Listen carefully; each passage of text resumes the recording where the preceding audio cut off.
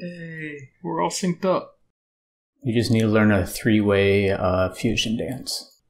Ooh. Don't we get some kind of cool special name when we do that? Yeah, it would be all our names smashed together. So, Denatric? Yep, that sounds right. Denatric. Peen? No. No, I think Denatric is probably it. Sounds kind of French. Yeah. We will be an Eldrazi human horror. Yeah.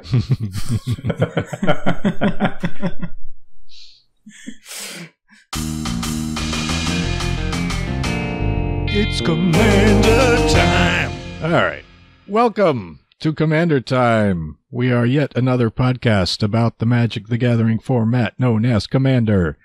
And according to EDH Ryan Seacrest, this is our 10th episode, so we are now an actual podcast. Hooray! Yay! Thank you for listening. I am Nate Burgess. I'm Dean Goody. And I'm Patrick Cipolla. Today we're going to talk about some basics. And this time we're talking about threat assessment.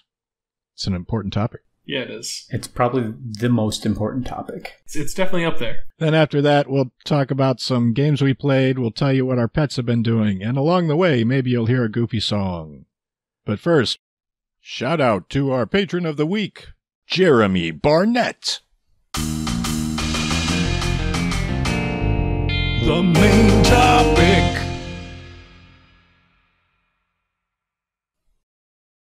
All right. Yeah. So we got some references. I looked in Google for threat assessment and MTG and found a bunch of articles. There's one by The Ferret in 2008. There's one by MeU on 2013. That's from Wizards and MTG Salvation. Then Abe Sargent in 2014 on Gathering Magic. I think I like his article the best. Craig Sidorowicz 2015 at the Wizards Cupboard. And the Command Zone did an episode in 2015, but it's mostly talking about Graham Stark's Treefolk Tribal deck. And Eric Tiernan at Star City Games in 2016. In terms of, from what I've personally, learned the most from is Tom from Commander Clash / EDH Radio. Anytime he streams, he walks through just about every step of the game and how he sees everything shaping up, and he is eerily correct most of the time on what's going to happen and what is actually going to be the biggest turning points in the game. So, just sit down, watch one of his streams, and you'll be very impressed by his threat assessment abilities. Huh. Never done that before. He doesn't stream super often because he's a busy nurse, but when he does, it's usually worth checking out. Good to know. Cool. All right, so the main topic. So, you know that guy at the table who played 3 lands and then still has no board state? He even played 3 tap lands in a row. He is clearly behind everybody else. He doesn't even have a blocker in comparison to anybody. And yet, you've decided to attack him, for he's the only one open. Because you think to yourself, he's open, it's a free attack, and I don't lose anything. And then he gets really annoyed and angry at you for some reason. Yeah, why could that be, you guys? Why could that be? I think you might have just misread what the table was presenting to you. Yes, you probably made the correct identification in that you're not going to lose anything, so you've avoided the worst case scenario. But you didn't take into consideration that perhaps there was something else better that would have affected the board state much better. So I guess we should first start out talking about why is threat assessment important. Well, you don't want to hit the wrong guy. Yeah, that's usually important. And you want to keep the biggest guy down. Yeah, so people get angry when you're wrong. And when people are angry, they make very poor choices. I mean, that's just a general theme in life. So I've definitely been in that situation where I'm the guy who you've poked me one too many times when I am clearly not the threat at the board, and I've just decided that the next game, it doesn't matter what's going to happen, I'm going to turn everything sideways and take out. Yeah, exactly. Revenge. Vendetta. Yeah. Or have you ever been poked when you shouldn't have been, and so you decided to let the guy who was already ahead win the game, so you could just take out that player who poked you? Oh, somebody wrote a forum thread about you then. If you go to any Magic the Gathering forum on any website, there's going to be at least one thread that's talking about new players, and at least one person in that thread is going to complain about how some new player in a multiplayer game, in fact, I think this applies to all multiplayer game forums, somebody's going to complain about the new player who just made everything happen wrong. Yeah, and it takes experience to figure out what's going on, but, you just have to figure it out as you go along, and we're here to help. Yeah. Yeah. So when you're wrong about a threat, you will oftentimes shift the winning percentages of your own chances down 1 or 2%, and maybe somebody else is up 1 or 2%.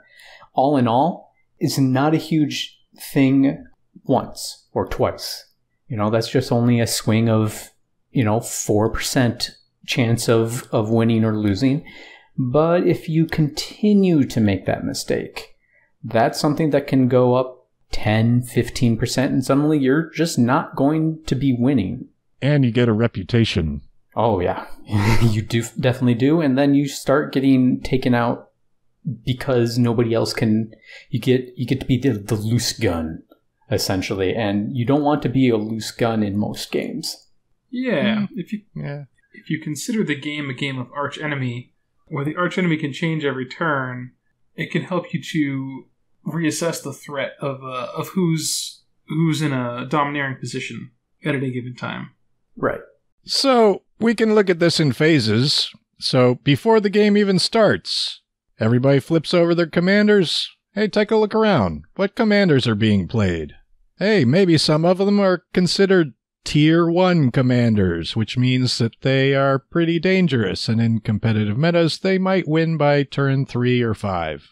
Now, who are the current ones? There's a lot of debate about this, and this will vary by your play group and how your meta has adjusted to certain ones. Maybe your meta plays so much artifact hate that Arkham Daxon doesn't even show up anymore. The Commander Cast, they just had an episode 290 where they talk about Tier 1 commanders. I'll throw out a list here. There's a lot of debate, but I'll say Animar, Derevi can be annoying, certain Carador decks, maybe Mizzix, everybody's got a Narset horror story, and Zur the Enchanter. Mm-hmm. Yep. I know in my meta, Prosh is a literal going to win on turn 3 to 5, depending on if he keeps a sketchy hand or not. Yeah, is it Prosh Food Chain? Oh, yeah. Oh. Yeah. It's his baby. He brings it out once or twice a night that we play, and then he switches off to something else because he knows he will just win every single game against, my Mirren Rats deck or something like that. Because as aggro as Relentless Rats is, it is not fast enough to win against an infinite combo on turn 3. Yeah, food chain decks are nasty. Yeah, that brings us to a point that the ultra-competitive versions of these commander decks, they tend to rely on certain combo piece cards. So like Prosh and Food Chain is one of them. Carador and Boonweaver Giant is another combination. Mm-hmm. Yep. Animar and Cloudstone Curio. Mm-hmm. So if you've played against one of these competitive decks, you already have a good idea what to expect. Now, maybe they didn't make that kind of deck, and that's where things like Bribery or Acquire or Thada Adele, they come in handy because you can snoop through their deck and see if it's one of the troublesome ones. If you don't already know by turn 3, that is. Yeah, if you haven't already lost. Mm-hmm. Yeah. If you see one of those high-value combo pieces in any deck, like Talsry also plays Food Chain, and so does Animar. So if you see a Food Chain, you probably want to get rid of that Food Chain. Yeah, and some ways to do that.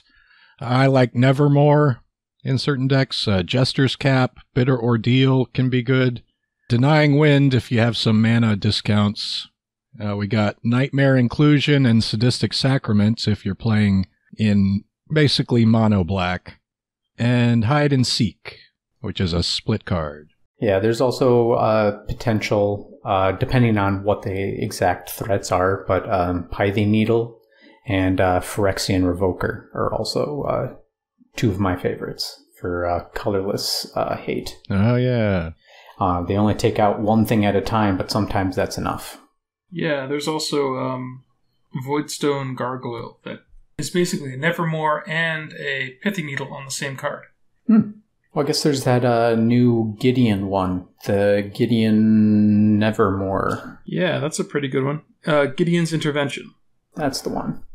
Cool. So what are some high-stakes commanders that you should keep an eye out for? So things you should look for in terms of commanders, if you aren't super experienced and know, like, oh man, Prosh, I need to keep an eye out for Prosh in particular. But you should probably look at what the commanders do. So if you see things like search your library, without paying its mana cost, graveyard to the battlefield, and anything that makes a lot of mana, like the new partner commander, the tap Kaideli, yes, just like Kaideli. Or Selvala. What's the new Selvala? Not Explorer Return. Heart of the Wild. Selvala, Heart of the Wild. Selvala, Heart of the Wild, yeah. Yeah, we should do a Big Mana Gruul episode with Neheb and Selvala. Ooh, that'd be fun. Maybe Sakiko, the snake that gets you mana with combat damage. That sounds fun. Yeah. At least the games won't last forever. That's true. And the next thing you should probably figure out is player reputation. If you're sitting down for the first time, this is going to be probably the hardest thing for you to figure out. But just kind of keep your ears open and listen for, like, if like 4 people at the table lean in and go, you should really watch out for Barry. He's going to go off on turn 4. You should probably be prepared for that. And you'll probably know for sure after that first game. Yeah. Yeah, it's not always reliable, but keep an ear on who's trash-talking who in a playful manner before the game. All right. So now that we've flipped over commanders, what's the next thing we should look for? Okay, so we've actually started the game, and it's the early game. Maybe you have a 1-1, you played it on turn 1, and you got to figure out who to poke on turn 2 if you want to. Hey, who's got the most mana rocks? It's always a very valid question because they're going to be the most ahead on the next rotation. Yeah, so just poke them in the eye a little bit. Yeah, be on the lookout for the mana rocks that tap for more than 1 mana, like Soul Ring and Grim Monolith and... Mana Crypt? Yeah, Mana Crypt for sure. Mana Vault? All those ones that are real cheap. Cards with the word mana in it tend to tap for quite a bit. Who knew? And now here comes a challenge question for you guys. If you had a 1/1 mana dork out, you don't have anything to cast this turn. Would you use that 1/1 mana dork to attack somebody else's 1/1 that's untapped? Yes. I wouldn't use that to attack a 1/1, but I would generally attack if a 1/1 mana dork was the only blocker. Okay. Yeah. So the real question here is, would you block with that 1/1 mana dork? Nope. So why wouldn't you then attack with it? Well, it depends. Do I have something to do with that mana? If I don't, then I might attack with it. If I do, then I'm going to tap it for mana. So it's important to realize that when people have 1/1 mana dorks, or just in general some value creature out, they aren't going to be blocking with it and make trades, because the future value and reuse of those activated abilities is so much higher. So when somebody has a 1/1 out and you can attack them, but you're afraid of like some sort of combat trick and, you know, somehow losing out on your value creature, it's just not going to happen most of the time. And chances are you are just kind of giving the person who is furthest ahead the most benefit of the doubt in terms of that. I block. I block and trade. I make bad trades early game sometimes just to sort of give myself the reputation of, you better not attack me in the early game because I'll make a bad trade. Well, not a bad trade, but I'll set us both back. And Dean, I'll do it every time. Yeah. Then I would love to make bad trades with you. That sounds great. Yeah. No, that's not exactly what I mean. I like to make bad moves, and I like to have the reputation of making bad moves. That way you'll never know if I'm making a bad move. I have a pretty good idea. So yeah, I would not block with my 1/1, but I would not use it to attack either.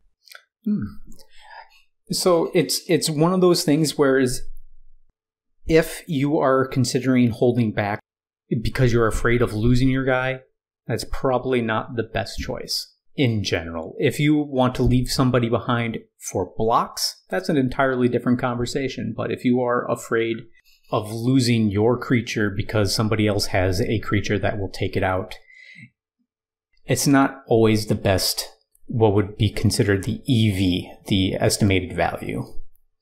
So like the percentage of the times that you would be correct to make that attack into a 1/1 dork is much higher than to not make that attack.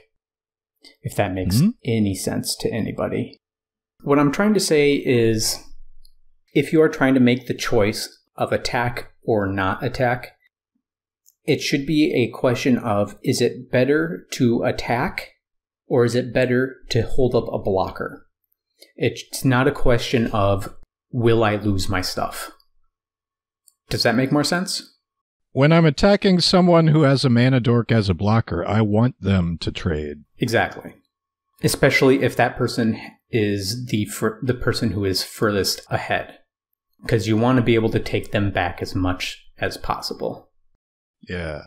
And their mana dork gives them much more potential in future turns than the blocker that they could be right now. Exactly. And even if they don't block, you still took them down on life, which makes a small change in the game because that is a little bit less life they have to work with. And to reiterate this advice, we're still talking about the early game. Yeah. In the late game, you can use your mana dorks to block Kozilek, sure. Could be a good idea. Or to sacrifice to your Annihilator triggers. Mm-hmm. So, we played a few turns, we made it to the mid-game. Who's the threat? Well, look around and see who has the most stuff. No, lands count as stuff. Lands count as stuff. Cards in hand count as stuff. Cards in hand count as stuff. If they're playing a commander in black, then sometimes cards in a graveyard count as stuff. Maybe they're playing green. That also applies. Or white. That's always been the confusing thing about Abzan for me, is why green, white, and black, when you put them together, it's +1/+1 counter synergy when they all love the graveyard so much. Well, there's Carador. Yeah, but you know, it's just a confusing thing to me in terms of flavor. But anyway, in the mid game, this is probably a good time to ask yourself if you're afraid of anybody. Because at the mid-game, that's usually when you can tell when a game is starting to tip in somebody's favor. And if you're not particularly afraid of anybody, you're probably the archenemy. So be prepared to defend yourself. And you're still probably afraid of somebody. Whoever's running the most board wipes or something, probably. Yeah. And this is the point where you should probably start recognizing combo pieces. You know, this is when an Aloro player might get down a Sanguine Bond down, or Food Chain hits the table. Or Johnny Crass plays Paradox Engine. Well, anybody plays Paradox Engine, and all of a sudden, you know, the game's done. Sure. But ad nauseum. Oh my. Ad nauseum, yeah. This is when you shouldn't be stingy with your spot removal or counter spells, because this is going to be the time where you can best affect your chances for winning. Yeah, and as you increase your vocabulary of game-winning combos, then you can start to learn to sandbag your removal and keep it held back because you know it's coming and you don't want to waste your removal on lesser things. And remember, sometimes you do have to use your removal on just value creatures or enchantments or something like that. You know, just if you look at their board state and you all of a sudden go, oh, they're going to draw 60 cards this way. This is not good. It's perfectly fine to take out a value target at this point, too. Mm-hmm. All right.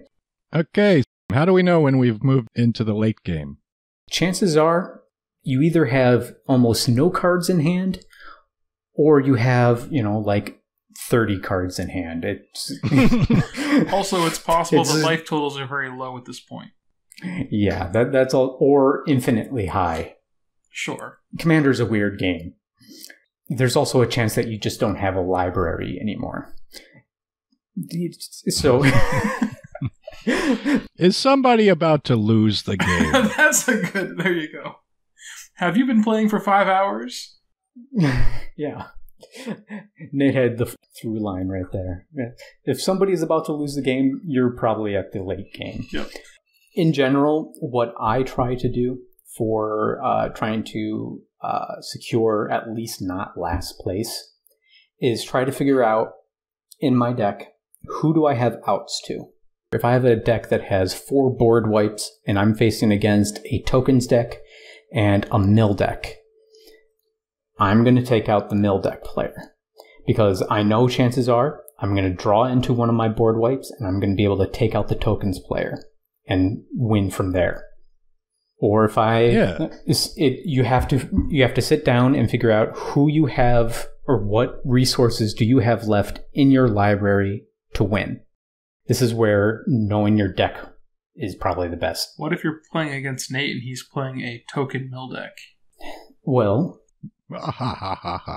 in the form of Una. No, I'm not serious.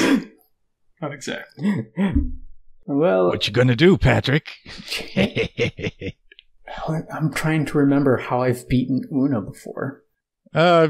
Basically outramp her in the beginning. Yeah. And keep removing Una from the field. Anyway, let's not talk about how to defeat Una. Let's talk about where you're in the late game. And who do you have outs against? So in some of my decks, I might have Acid Rain and Perish and Hibernate and Nature's Ruin that just demolish green decks. And then I save the green players for last and kill all the Mardu and Orzhov. Kill them first. So how do you make that decision, though, to save green for last? Well, because I have a bunch of cards in my deck that destroy green decks, specifically. Oh, I thought... Are all of those cards that you just listed anti-green? Yeah, Acid Rain will take out the forests, and Hibernate sends all the green stuff back to their hands. I see. And Perish and Nature's Ruin kill all the green creatures. And I have a deck that does that, and I save the green players for last. It's like eating the green gummy bears last? Yeah, because I have a specially designed flamethrower that only destroys green gummy bears. Perfect. And sour apple is tasty. Mm-hmm. I personally feel like my strength is in the late game and trying to figure out what my outs are. And I'm not sure what you guys think your personal strengths are, but I tend to be able to focus like a laser when it comes to late game plays. It tends to be, if I'm alive at the late game, I'll be able to find an out to win. Yeah, I feel like if I make it to a late game and don't have my... Well, I suppose this is true of anybody playing, but if I make it to the late game and my plans don't go horribly awry... Well, I try to run win conditions that don't really depend on having an out against one player as much as just beating the whole table. So if I can make it to the late game, I can just combo off. Right. So that's really what the advantage to a combo win is that you don't have to worry about any particular player. You're just going to win. You're trying to do your thing. Mm-hmm. And your thing turns the mid-game into the late game very quickly, is what a combo deck does. It can. And a competitive deck will turn the early game into the late game very quickly. Yep, depends on the combo and all your mana rocks. All right. Yeah, some people are very down on combo decks, especially newer players. They don't really like combo decks because they feel like they can't see the combo coming, and it sort of comes out of nowhere and wins the game. Yeah, you have to know about the cards ahead of time. Definitely. But combo also is a little bit more fair in that you don't have to pick on any one person by attacking one person or two people. You just get to beat everybody at once. So that's sort of a side point, but... Yeah, so anybody else have anything to say about threat assessment? I would say that counterspell decks and decks with heavy removal tend to be for more experienced players who know what to look for and what to get rid of. Right. So if you're a new player, maybe you don't want to play Mono Blue Burrow, even though everybody says it's awesome. And it is, but you have to know what to counterspell. It's pretty awesome. Yeah. If you're counterspelling someone's Birds of Paradise, then maybe there's bigger stuff out there to worry about. Have you had that happen to you? Not in a long time. Fair enough. Yeah, I can't remember the last time someone tried to counterspell something like that. Do you agree with the Tier 1 list? Do you have any additions or subtractions? I guess we could go back to that a little bit. Some commanders have a reputation for being Tier 1, but maybe aren't quite so scary anymore. Some commanders that I don't really see get played in Tier 1 so much anymore are Kalia and Rafik of the Many. I just don't see them very much because they're combat-based decks, whereas most of the other Tier 1 decks are either combo or stacks-based, like Derevi is Stacks Prison. Kalia and Rafik of the Many are both combat-based. They'll one-shot you, and they'll make one player lose very quickly, but they won't win the game, and so they're just not quite Tier 1. What do you guys think about that? Do you think it's because they're combat-based? I think it is. I don't think that there really are any combat-based decks that are... I mean, Kalia, I guess you could sort of call dropping Kalia and then Armageddoning the board, blowing up all the lands. I guess you could call that combo, but it's not exactly combo. I mean, what do you think? Do you guys think of Kalia and Rafik as Tier 1 anymore? I haven't played against Rafik in a long time. Yeah. There's certainly a phase of there are waves of what is cool and what isn't cool at the moment. Fads and trends? Yeah, fads and trends. In terms of tiers, a lot of them, it's a lot of rock, paper, scissors in terms of what is actually going to be worthwhile. But do you think that any combat-based commander can be Tier 1?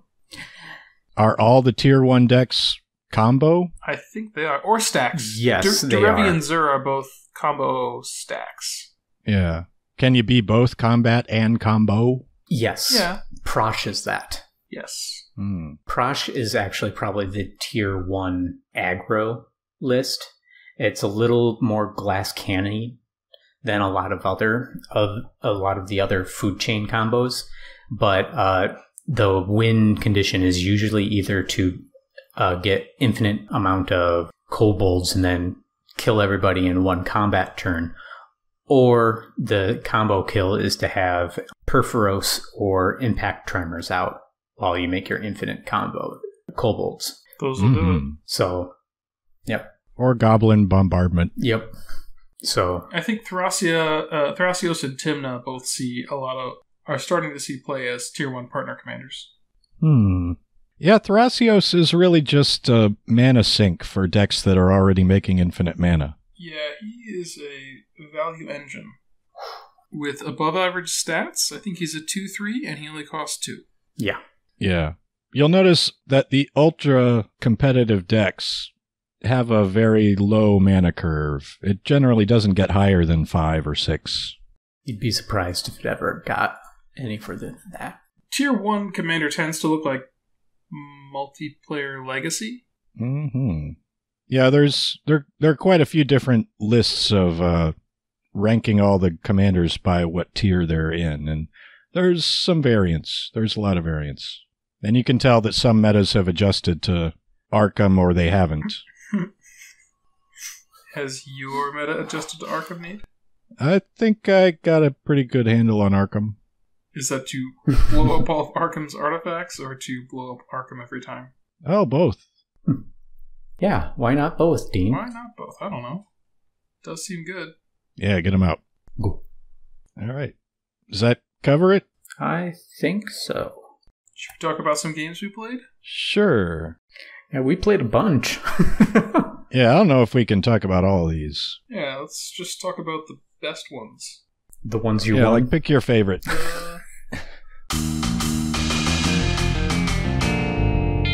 Our last game. How about the one where my note is thinking about casting riot control just for the life game? Game 2. That was a sad game for me.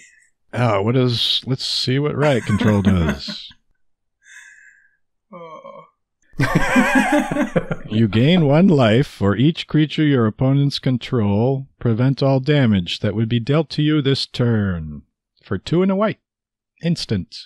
And I was thinking about casting that just for the life game because I was playing Kineas and Tiro. It was my first draft of Aikido Control, which is where you try to turn your opponent's attacks against them and reflect the damage back at them. And both Nate and Patrick were not playing combat decks. Not really. Oh, yeah, I was. Sort of. Yeah. But the idea is to reflect lots of damage back, and you were playing King Makar with vehicles, so I didn't really feel like reflecting 2 damage back in your face. Yeah. No, I got in a car or 2. Vroom, vroom. Yeah. I was playing my updated Scarab God deck. I had a lot of mana in that game, I believe. And so I was just casting a whole bunch of spells into a Consuming Aberration, and then finally finishing up with Rise of the Dark Realms to get everybody's creatures. Yeah, it was pretty nasty. I don't remember what happened then. Yeah, I don't remember who won that, but I remember that you had 2 Nightmare Lashes on your King Makar at one point. Yeah, Nightmare Lash is pretty good in a mono black deck because you have a bunch of swamps, and then you play a Sculpting Steel, and you have 2 Nightmare Lashes, and then you get plus 34 on your creatures. And I think it came down to a Rogue's Passage. Yeah. Yeah, I think you won that game just because, like, I was going to win on the crackback, and I had just cleared out your King Makar, and I was really hoping you would forget you had your Nightmare Lashes. Nope. That was my line of play right there. I had them. And I remembered I had them. And I remembered I could equip them onto somebody else and hit you. So I did.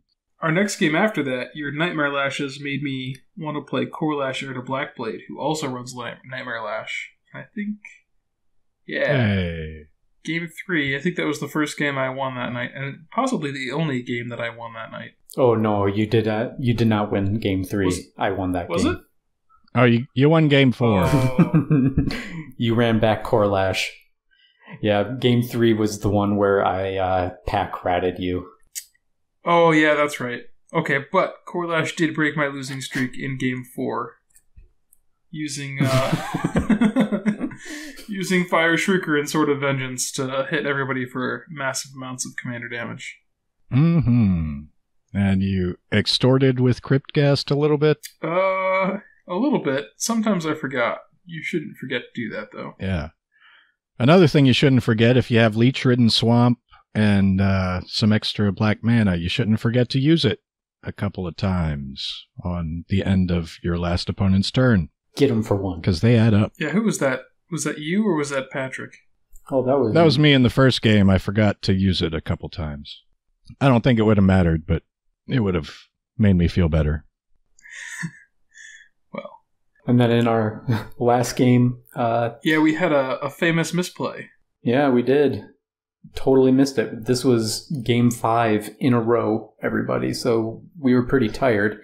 I had a 49-49 throw-mac, and I was going to throw it at Dean's face for... 39. No, Dean tried to destroy it, and you cast Fling in response. No, it was the other way around. There was a removal sandwich, though. That might be Yes, there possible, was. yes. Yeah, Dean was trying to kill, and then you cast Fling in response, and then... I cast Hero's Demise in response to the fling. And at this point, we just let my Thromac die.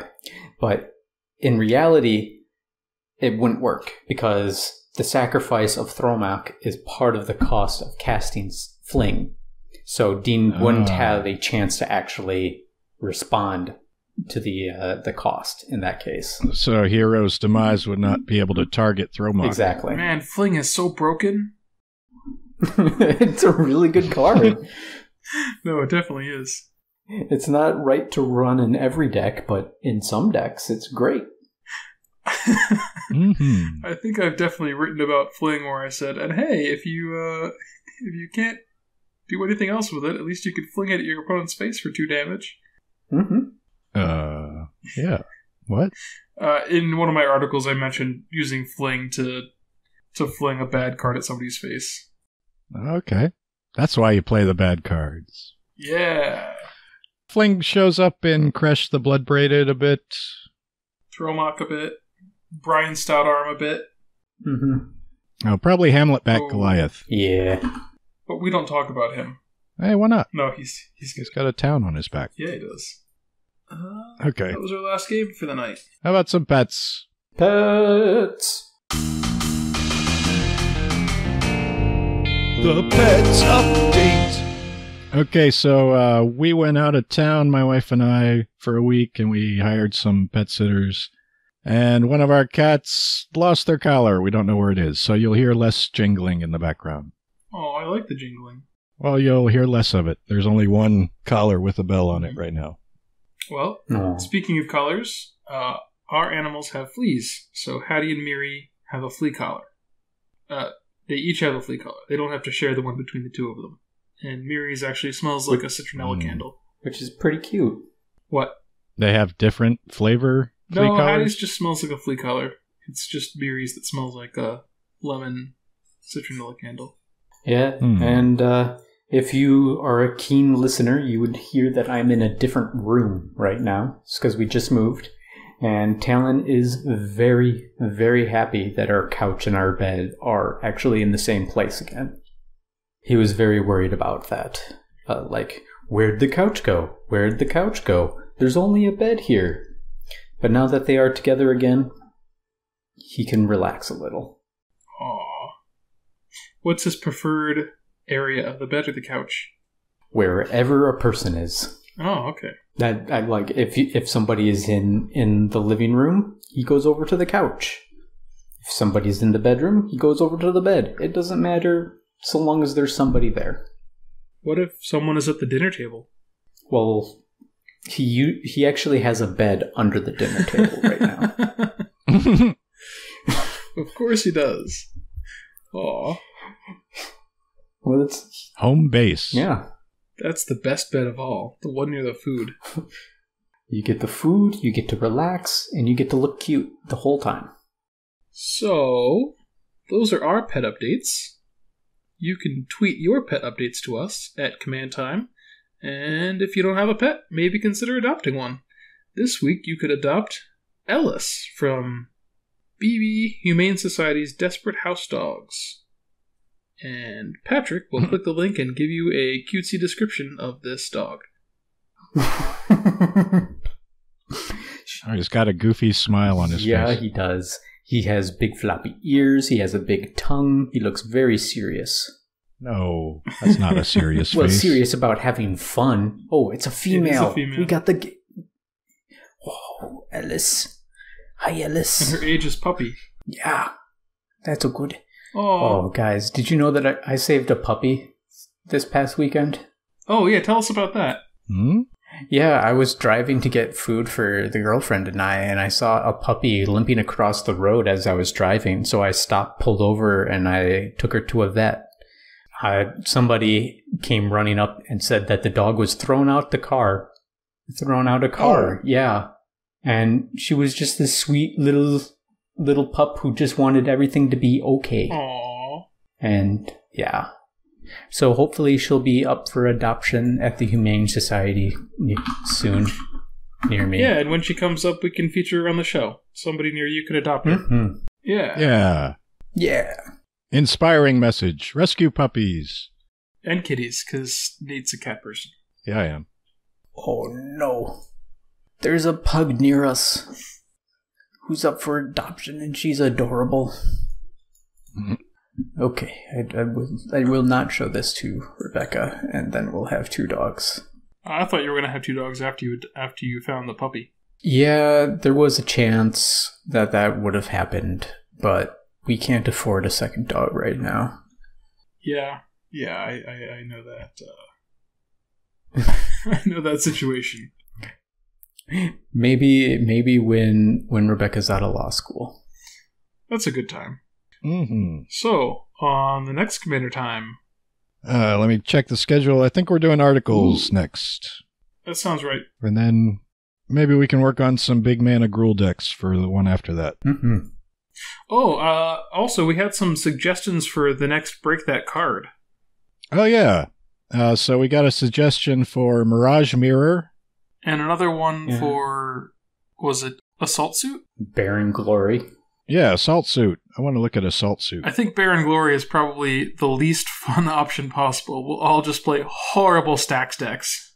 Can't attack you or planeswalker you control and can't be sacrificed. Yeah, Assault Suit could be fun. Yeah, I think Assault Suit, and I actually think Mirage Mirror is also a very nice option. I think there are a lot of different ways you could break that. Yeah.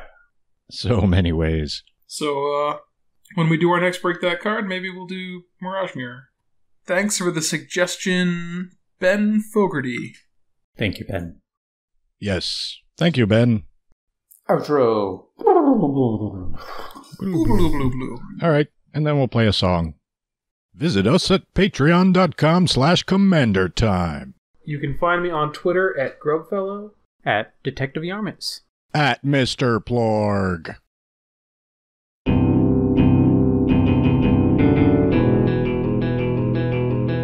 I went for a picnic in the woods with my sandwiches made of pickles, mayonnaise, and tuna. Tuna, tuna.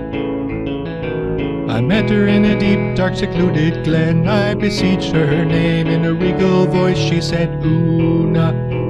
O-O-N-A, Una. O-O-O-O, Una.